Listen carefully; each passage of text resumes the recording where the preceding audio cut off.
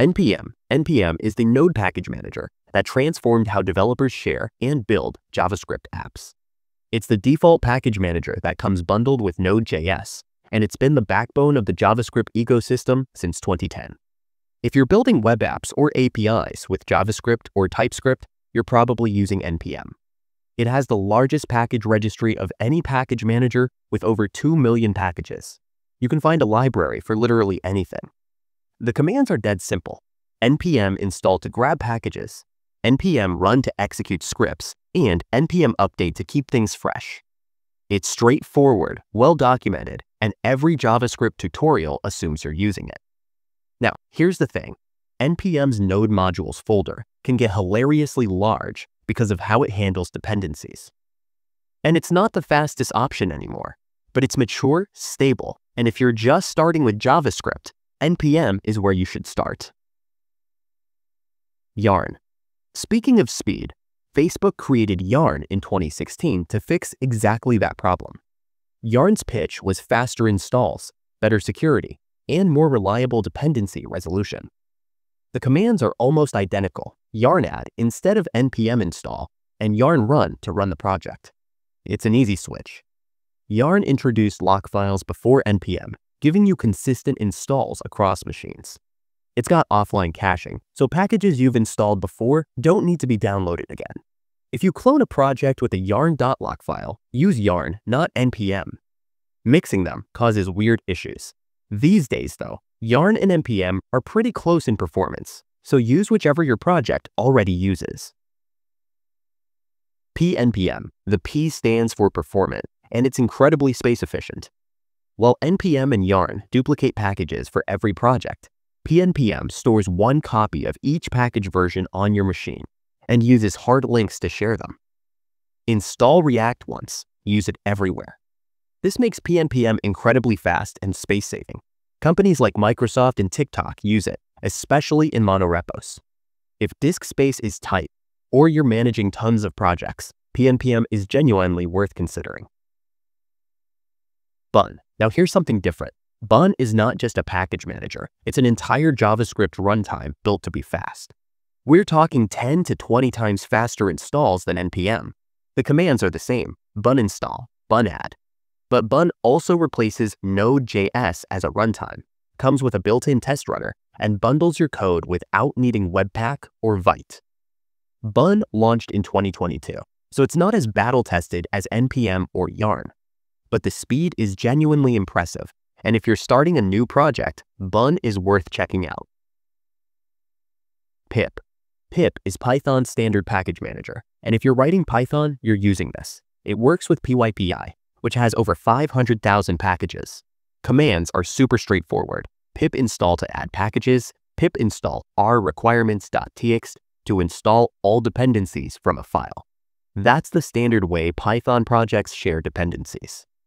One thing to know is that pip installs globally by default, which can cause conflicts. That's why you'll use pip inside a virtual environment with venv.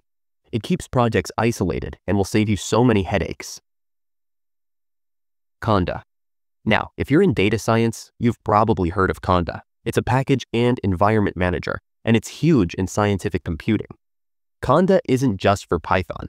It can install R, C libraries, and binary dependencies.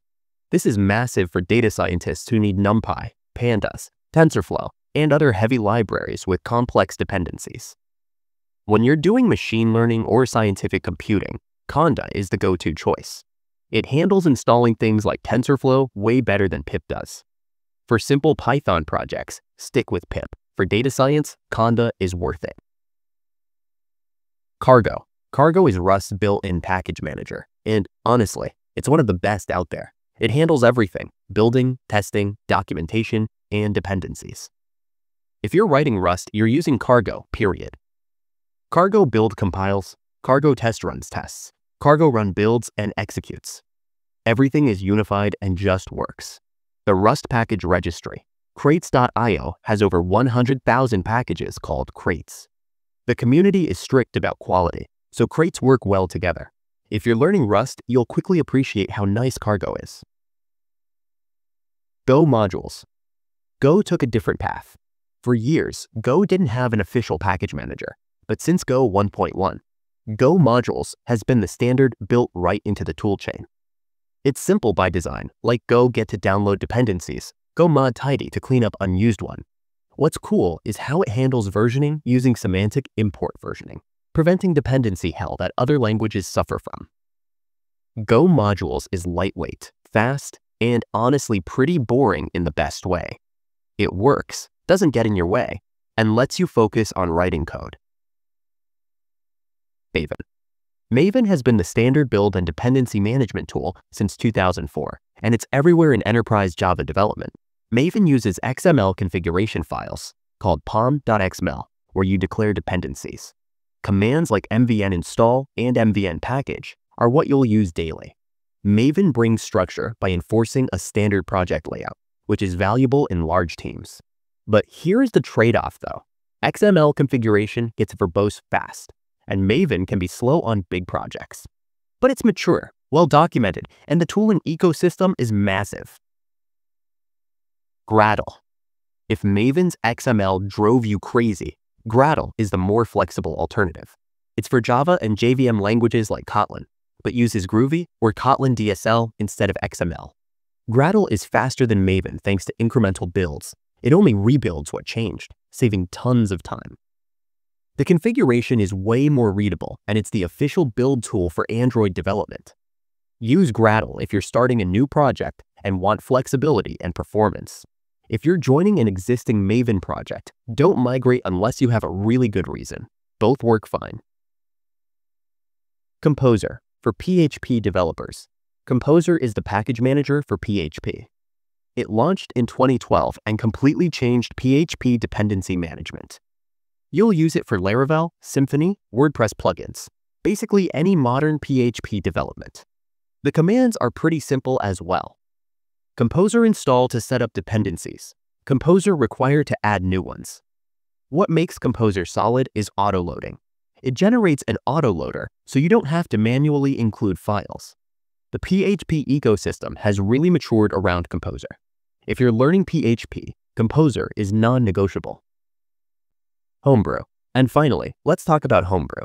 This one's different because it's not for a specific programming language. It's a system package manager for Mac OS and Linux. And if you're a Mac developer, you're definitely using this. Homebrew installs command line tools, applications, languages, databases, basically anything you need for development. Need to install Python? Brew install Python. Want PostgreSQL? Brew install PostgreSQL. It handles everything. The command is just brew install for packages and brew install cast for GUI applications. Brew upgrade keeps everything updated. It's incredibly simple and it just works. What makes Homebrew essential is how it manages dependencies and keeps your system clean. It installs everything in its own directory and symlinks files where needed, so nothing conflicts with system files. Plus, it's fast and has a massive repository of formulas. Honestly, Homebrew is one of the first things developers install on a new Mac.